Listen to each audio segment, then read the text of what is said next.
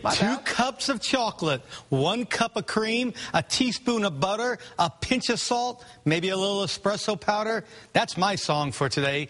It's easy. It's all about chocolate. And you know, I like to do these quick recipes. Sometimes we only have 2 or 3 minutes to do this. So we're going to do this now in just 2 minutes. We start off with chocolate truffles.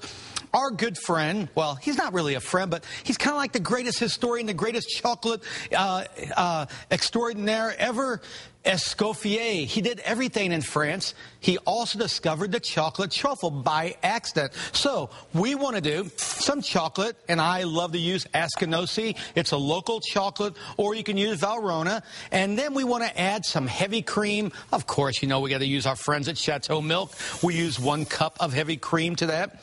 A little pinch of sea salt, and this is going to actually bring out the flavor of the chocolate. And then maybe a little espresso powder. How about, I don't know, a teaspoon, a half a teaspoon? It really doesn't matter. Do you want to add some flavorings now? You can add a little bit of red cherry or raspberry vodka or grappa, whatever you'd like. It really doesn't matter. Maybe a little bit of wine. We'll just mix this up. It takes about 1.5 to 2 minutes. I like to use a double boiler, so don't forget. And here we go. We already have it mixed up right here.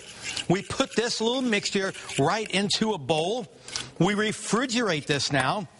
Let that sit for about 2.5 hours, and then we have the product that's already ready. Here we go. Here's the chocolate truffle filling. Oh my God. All you do is get a little spoonful of this, roll it in your hands.